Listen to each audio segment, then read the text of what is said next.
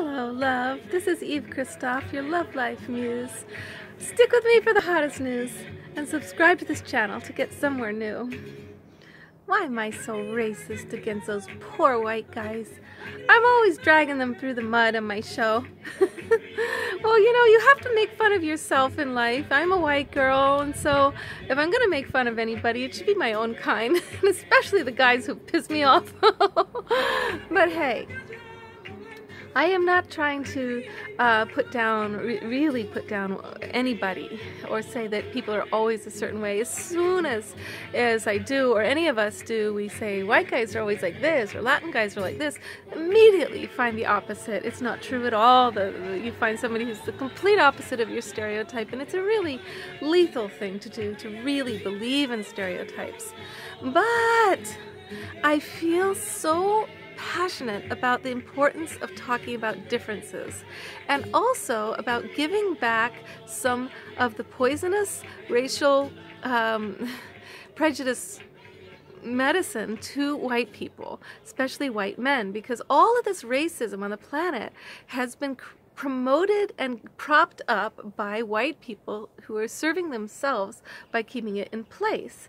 So as soon as I'm like a little bit teasing the white guys and saying they're prejudicial things about them, and there's this big wave of, we are not, how dare you say that?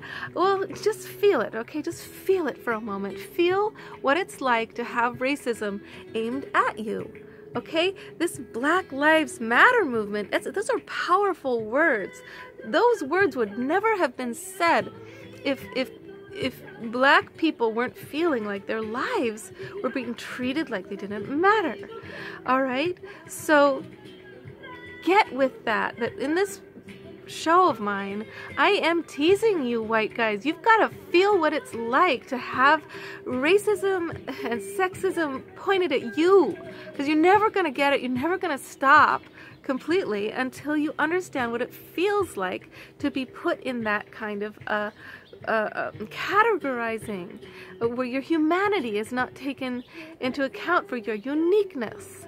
Now, I know every person in my life is unique. There's nobody who's just a white guy or a black guy or Latin guy, really. Of course not. But darling, I'm doing something here I really think matters by stirring up that pot and pissing off a whole bunch of white guys. I feel like I am saying, feel it! Feel it and change it. If this feels wrong to you and abusive and completely like betrayal, good, because it's not right. And turn that around and be better.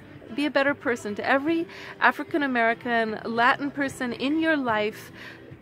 Do not see them by the color of their skin. See them completely as the uniqueness of who they are and the specificness of who they are. Okay?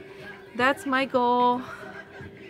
And I would never actually judge you in a simplistic way. Even in the video that I told the story of all the Latin guys who are totally good with going down on women, and all the white guys in the same circle who are like never went down on women, that's just a story. That's a true story a friend of mine told me. It's not saying all white guys are like that. It's simply telling a story from the perspective of all these women I know, elder women especially, who've been in marriages with white guys where their entire life they have never experienced the potentiality of their own pleasure.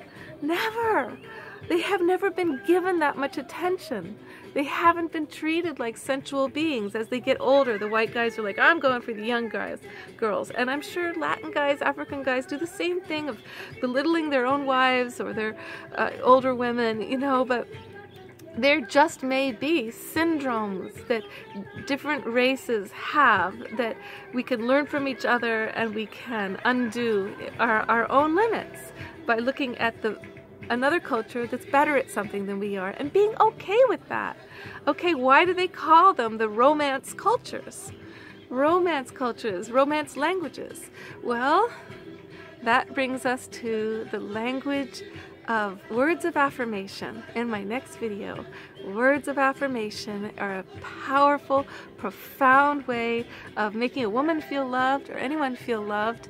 And this is not something that the white guys in my life usually have been very good at, because the Romance languages have something called word flowers that they practice since they're little boys, which is the gorgeous words you shower upon other little girls, like, "You are the most beautiful woman in the world," they said the little boy to the girl passing by him in the schoolyard. He's been practicing his whole life.